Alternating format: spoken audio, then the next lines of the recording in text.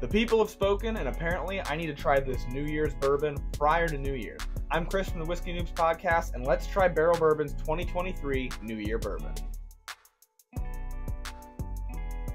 Per the usual with Barrell, we've got that strong barrel-proof burn with even stronger flavor. I get woody spiciness from that American oak, and it's balanced out by a little bit of vanilla and a little bit of fruity sweetness. If you like Barrell's typical high-octane flavor bombs like I do, then their New Year Bourbon for 2023 is par for the course.